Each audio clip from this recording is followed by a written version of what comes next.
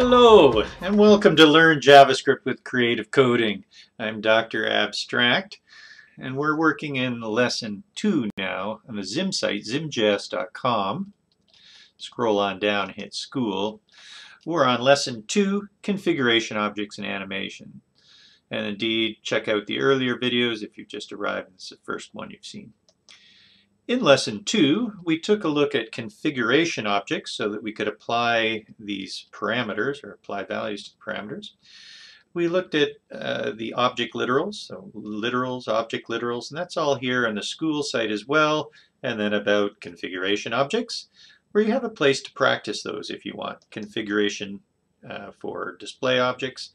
Here's a rectangle, for instance, and you would type that code in there. The configuration object looks like that. So you would type the code in here and test it out, and you can practice all of these different components or shapes being created with configuration objects. Cool, huh? And then also you can pass into the various methods. There's configuration objects for the methods as well. When we drag something, do we want it to come up on top?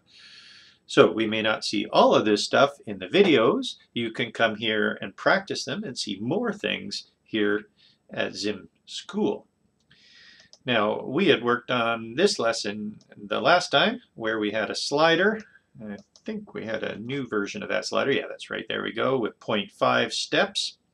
So we're going to take a look at that again in this video and have this slider maybe change the scale of an image. So we want to bring in an image. It's something that we didn't see in the last lesson of our display objects, because indeed a bitmap is a type of display object. So why don't we do that? Let's bring in a picture, and then we'll change the scale. We'll do some review of what we were doing with the slider and the configuration object and change the scale of the picture. Sound good? That's the plan. We'll even maybe animate the picture in, and we can start looking at animation. And then perhaps we'll move to one more video after on more advanced things to do with animation, because animation is quite wonderful and there's many options. All right, I do have a picture in Atom. I can scroll over or no, roll over on the left-hand side there, and I've opened up an assets folder right there, and here's the asset we're going to use. Ooh, okay. Looks like it's on white as opposed to PNG, which is background transparent. So we may have to change the color of our background to be white. But anyway, there's a picture. That's Dr. Abstract. Oh, that's me. I wish that were my car. And this is Antonio did the drawing of this. He's the one that did Dr. Abstract there as well. A shout out to Sheridan Animator. And there we go. All right, so back into lesson 2 here. Whoop. We're going to need to bring in that asset, and Zim's got a way to do that up in the frame. There's a couple ways, but in the frame call, we're passing in scaling, width, height, color, outer color. The next two parameters deal with assets, so we can put them here and then add them to the next two parameters. Const assets is equal to, if you only have one asset, you're welcome to just put the name of it, car.jpg. Like so. If you have more than one asset, then you would put it in what's called an array. An array looks like the square brackets, and then you put comma and your other assets. But we haven't seen an array yet. We only have one asset, so guess we'll just leave it like that as a string. Next, we would put the path that is. This is optional, but it makes sense, as I'll explain in just a second. The path to the asset. Path is equal to assets slash. So slash means a folder, and here's the assets folder, and the car is in the assets folder. Here's where lesson 2 is, and so we have to go into the assets folder first. Do not put a slash at the beginning. That means go way back to the root of your server, wherever that is. That's in this case on my desktop is my D drive or something. So it's a relative URL to assets, that's called. Now these two things don't do anything. They just store these in constants. We need to pass these in to the frame here. So here's the frame, and now we say assets, comma, path. like so. And now the frame will load those, and then when it's ready, when all the assets are also loaded, it will run. That's a bit of an issue. If you have a lot of assets, then you're there waiting. One of the things you can do is pass in a waiter, comma, new waiter, almost, or a progress bar, new progress bar. Either of these will help. That will show a little waiter that you can customize with colors. You would customize it by using the parameters here. And by the way, you could store that in a const as well up here and pass it in. I've just quickly thrown it in there because we're not going to use it. That's one option. If you have assets, at least you can show them something that we're waiting for those assets, a loading type little message thing. The other way is to go right into the frame and actually put things in here. It could be even an intro page. Meanwhile, you can then frame.load assets here and load assets in afterwards. And as indeed, you can load assets in anytime you need them. And that way people don't wait for those assets to load. That's really cool, huh? So that's called preloading to some degree. And Create.js helped us with that, with the preload.js. ZIM is built on Create.js. Create.js has that good way of preloading. We've made it a little easy. They have a manifest and all that kind of stuff. We hopefully have made it a little bit easier, a convenience in ZIM. And that's what we're all about here. It's him just making things a little bit easier for you guys. At the same time, though, just recall, we are totally using JavaScript this whole time. We're definitely going through the JavaScript basics. It's just we're seeing it rather than on the DOM, the document object model with HTML tags, we're seeing it on the BOM, the bitmap object model with Create.js and ZIM that shows things in a slightly different way than HTML tags. But we're still using as much JavaScript as they are. All right, so can you tell that's a bit of a sore point with me? It's still JavaScript. All right, now once we load that in, once that gets loaded in, how do we see it? Well, we have to wait until it gets loaded in, and then we can add it. We may as well add it just above the ticker here, perhaps right here. All right, so that would be frame.asset, like that. So we use a method. This is a method if it has the round brackets. See, your JavaScript method of an object, the frame object. And we would then pass in the name of it, car.jpg, like that. What this represents now, what this method does is it goes and gets that car from the assets of the frame, from whatever has been loaded into the frame. It goes and gets that, and it is a bitmap now. So this is called a bitmap class, or a bitmap object, made from a bitmap class. So there it is. If we want to see it, .center, we can center it on the stage like so, and that will be a bitmap then that is centered on the stage. If you want, if we want to deal with it later, for instance, we will, when we do the slider, we'll want to change it there, then we should store it in a variable or in a const. Const is equal to, should we call it car or pick maybe? Pick, oh, sorry, const pick. See, we're learning JavaScript. The name of the keyword, const, and then the identifier, pick, followed by the assignment operator, and then the object that is being that has the center chained on. Center, by the way, returns the object, so all of this gets assigned in there properly. So const pick is equal to our new car. Do you want to call it car? I may as well call it car since it is a car. Const car equals that asset. Well, let's see what that looks like. You're probably dying to see the car, aren't you? You're going, oh, I want to see the car. And we refresh, and there indeed is the car. Don't know if you can tell, but there's the slider sitting on the car. We might want to move that slider down a bit, huh?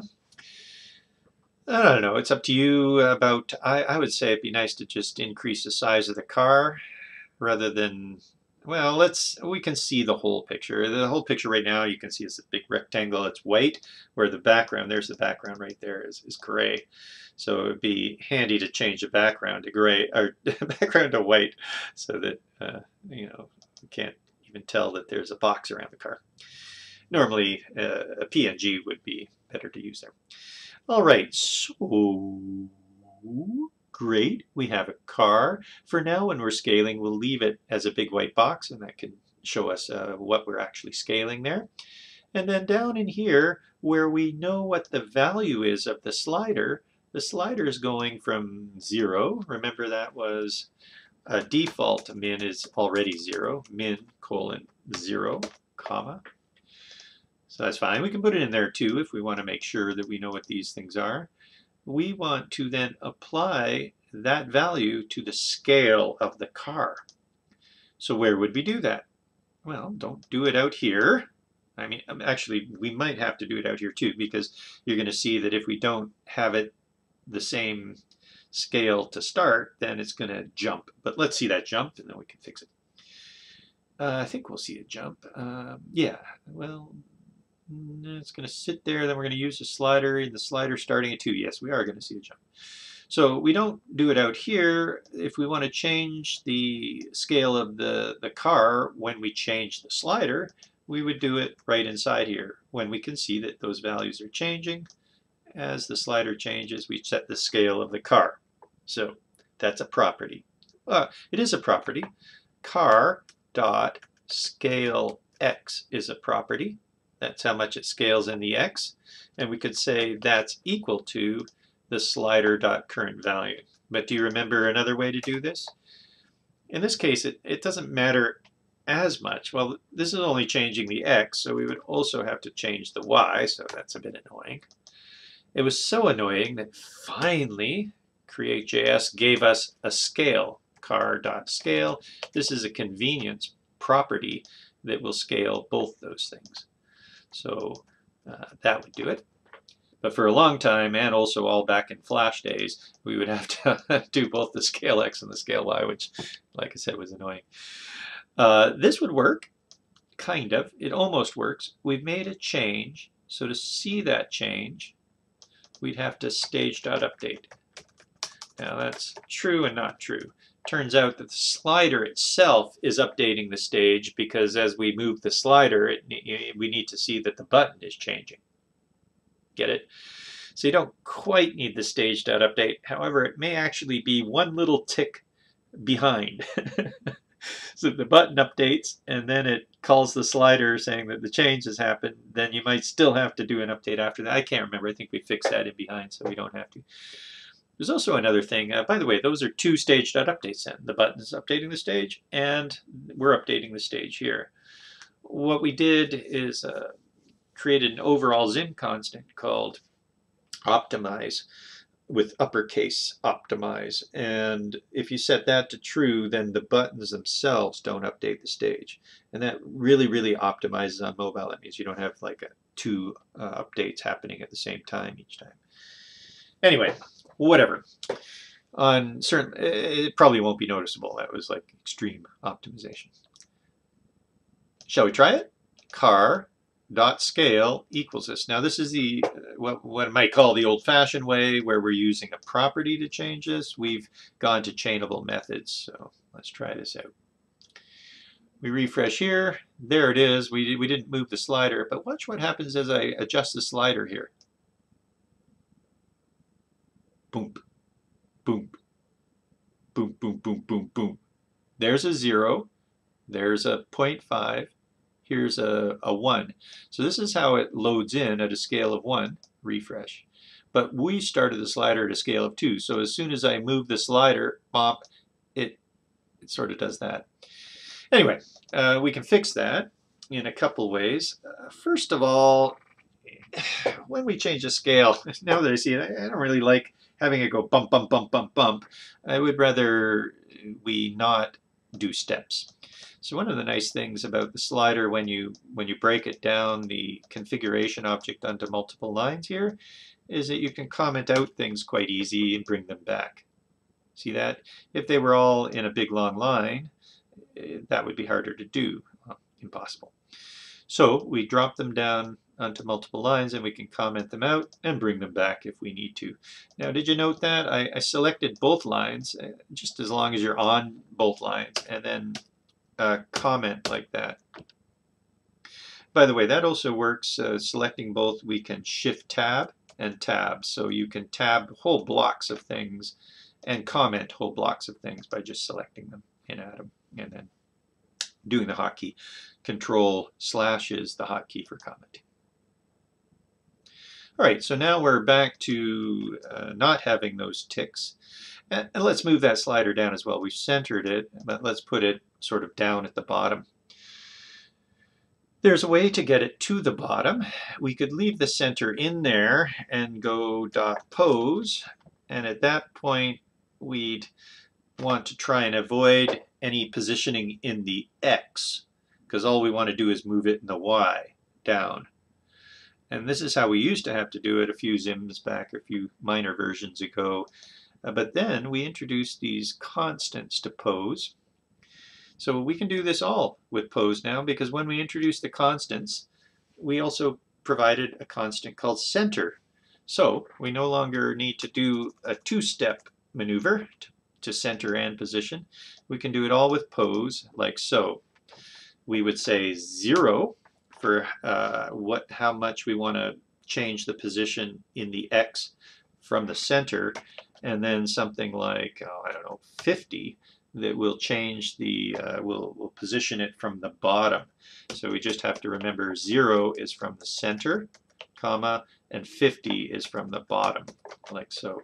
And that should now center it in the X and put it on the bottom in the Y.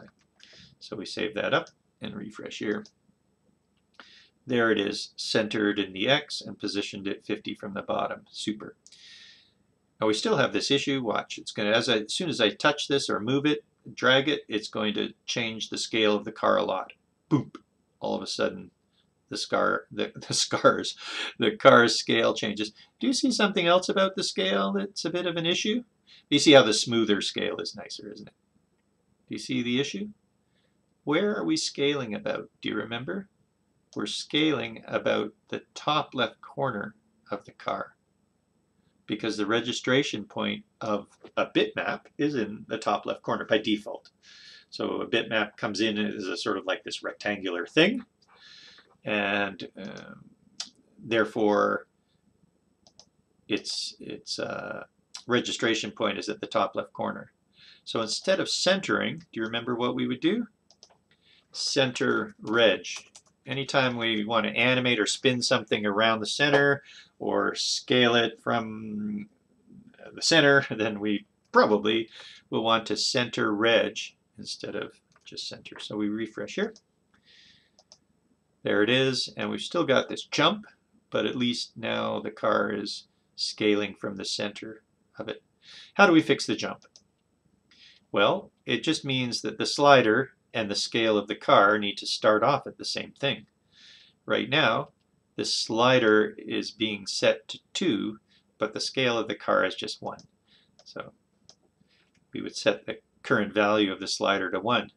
Now we can't leave it like this. Same problem. If we don't put anything, then what is the slider starting off as? The slider is starting at 0. Which will be, so and we'll see that jump again. So slider starting at 0, car starting at 1. As soon as we touch the slider, or not touch it, but drag it, here we go, boop. It goes to just above 0 and then comes in. So that's not good. We basically want to make sure that we start the slider at 1, because that's the car's scale. Unless, of course, we scale the car. So we could have started off with the car, scaled to whatever we want. We would go .sca here. Oh, that reminds me. We have to get back to this car.scale issue. So let's save that up, though, and make sure that this is going. We refresh here. Car's at 1. Hey, look at the slider. Slider's at 1. Now, as soon as we move it, it's hooked up there properly. It's connected properly. All right, another thing we wanted to do is set the background to white so that we don't see the rectangle there happening, although, like I said, that was handy to demonstrate that was the full bitmap there. So that would be up here. Instead of a color of light, we would put white. I think it's white, the background anyway, hopefully it is. Appears that way. So there, wow, look at that. It's a car that's scaling. Ooh. And the next thing is just adjust that scale. So we have introduced .sca, so car.sca would probably be how you would do that now, and the slider.currentValue would go tuck right in there. It's up to you. You could, because we don't really need to chain anything else on here, there's no real reason that we have to use a method. We could drop back to a scale, but I suppose for consistency, if when we do chain and want to change, say, the scale here, we could just go .sca. You see how that's easy enough? We just chain that on. Since we're chaining most of the time, whenever, even if we don't really need to chain, we may as well still use the same method and almost forget about these things. You might need to use those things if you're wanting to ask what the scale of the car is. What is the scale of the car? Then you could say, well, zog car.scale x, etc. All right, so there we go. We have a car that is scaling as far as I know. Let's see if that still works. Save that, refresh here. Yeah, seems to be. Woot, woot, woot. You like that? All right, what other, like this is the default slider. It doesn't look too bad, but what if we wanted to make a slider that was, say, I don't know, round like the headlight or something, and blue? We could even put a headlight image on there, but let's make a blue circle just to remind us of how we would do that. That's in, when we make the slider, if we take a look, there's a button. That's the button part. So for the button, we would say comma button, like that, colon. So remember, it's the name of the property or name of the parameter first. This is an object literal, it's called, remember? And these things are properties of the object literal, but these property names need to match the parameter names that are in the doc. The order doesn't matter, but the name does. So button, new button. And, well, as a matter of fact, it's kind of funny. We used the object literal so that we could get to the used ticks later on, but now we're not even using the ticks. So really, these are the first three parameters. Oh no, step. So we're avoiding step. We'd have to say step colon 0, or sorry, we would if we were doing just the parameters here. What I'm trying to get at is if we're doing this route right here, it would be 0, 3, we would have to say 0, then we can put the button in round brackets. So we're almost, and that might be shorter than doing it this way. And you get to choose, like I said, you know, whichever way is most convenient for you, that's fine. So button is a new button. Now the new button looks like this by default. It's going to look pretty silly. Refresh. There it is. It says press. So that's a default button, and we've just put that onto the slider. So, like I said, kind of silly. So that means inside of the button itself, we're going to have to put in some parameters. Now, the button has a default width and height. So the parameters for a button are width, height, label. And we don't actually want a label for the slider. I mean, you could have one if you wanted to, but I don't think we want one. We just want to turn that button to be round. And the way we can do that is set a width and a height that is a square, and then set the corner of the button to be round. But the corner is a long way along the button. Do you want to see it? So here's ZIM. We'll go to the docs. Type in button in the search. And width, height, label, background color, roll background color, all these colors first.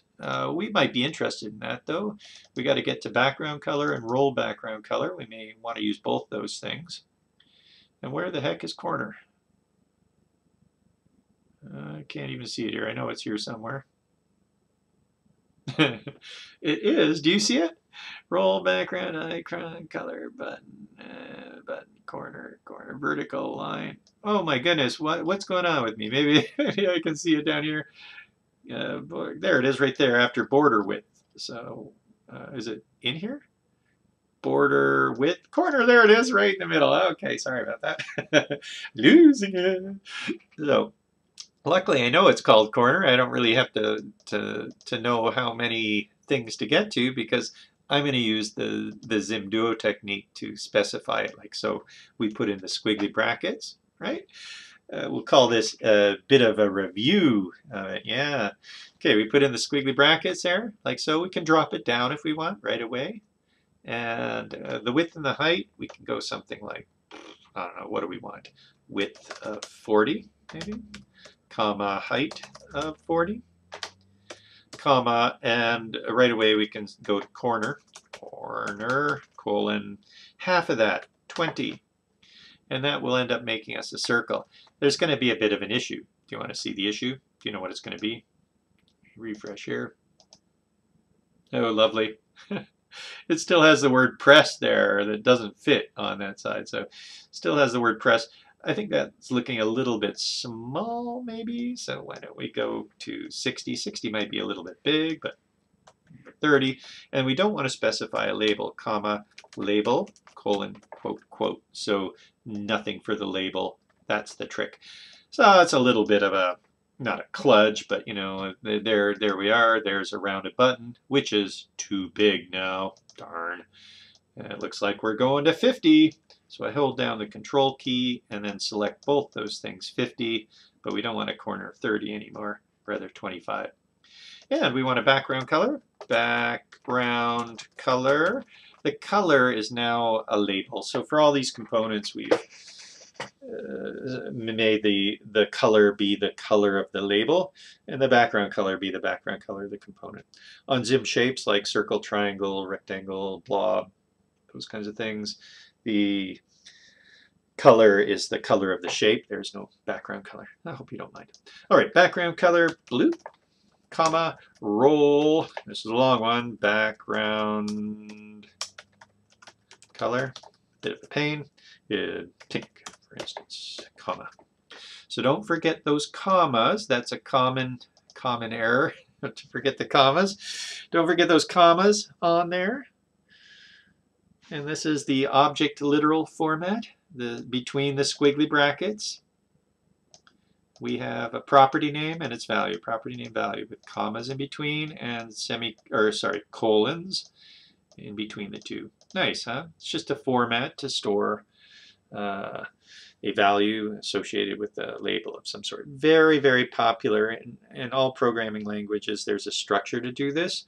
In non-object-oriented programming languages, it might have still been called an array. It could have been an associative array. For instance, PHP is a functional-based language to start. It does have object-oriented now, but functionally it would be an array that's called an associative array because it associates 50 with width and associates.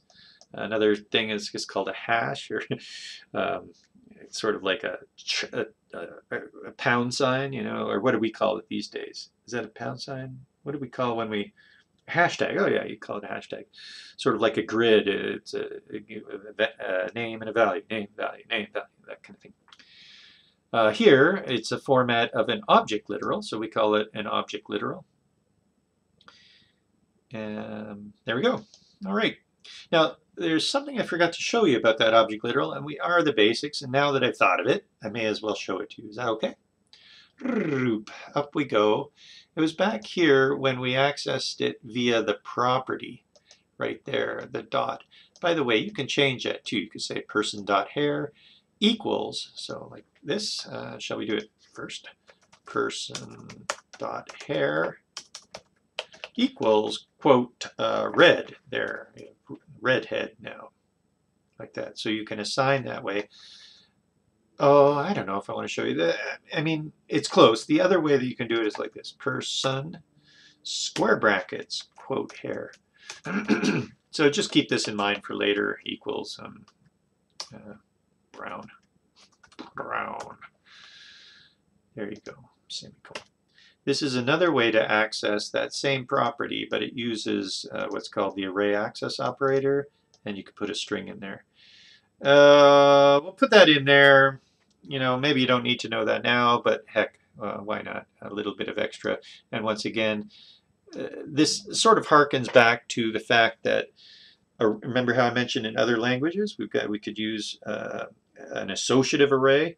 This is the array access operator, and there you're accessing it via a string of the property name. So other languages had this. When JavaScript made their language, they left this in here as well, and it can be handy. All right, whatever. Down below we go. Down below.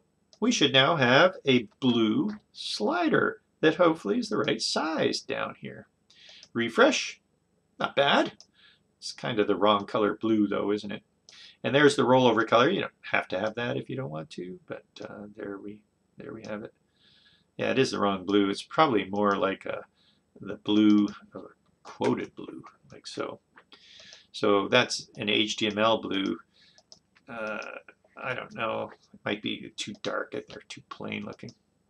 Oh, it's it's like child blocks or something. It's the color of children's playgrounds. We could set, how about we try, I think it might look kind of ugly, a gradient on that. The gradient it's not a parameter, so you can set a gradient. The gradient is not done through the parameters because there's just so many parameters for the gradient. We just decided not to do it that way. Or the button itself, yeah, I think the button just, yeah, it applies, yeah, right, we can put a gradient on a button. It's a rectangle itself that we have to use a property. So gradient. How about, there's also gloss. I don't know what a gloss looks like. So it's been a while since a gloss looks like on a round button. I haven't tried it. A gloss, how about a gloss of, and I wonder, what do we do again there? 0.3 or something? I think it's just a number between 0 and 1. And that gives us, interesting, that gives us that, but note that it's, it's kind of like right on the line. I don't know if that looks good or not. It might have looked nice gloss the other way. Can we just rotate the button? Dot rot for and rotate it 90. So, and hope. We refresh here, and there she be, a glossed, rotated. Yeah, actually that's sort of suits a bit better, doesn't it? Yeah, I like it. There we go. Okay, maybe not the pink though. Red might look nicer because there's a bit of red in there. Why don't we drop that to ZIM red and see how that looks. Yeah. Ooh, yeah. Okay, good. Now, we're getting on there in time. I did mention that we want to animate this picture in and thought we maybe could get to it in this video, but hey, it seems like a good break and we can entice you when we come back in the next video. We are going to do some animation. We're going to animate that the picture in. Perhaps we could animate its alpha in, and then also talk more about different animations. All right, this is Learn JavaScript with Creative Coding. Hopefully you're doing all right. I don't know how all right you're going to be doing after seeing this.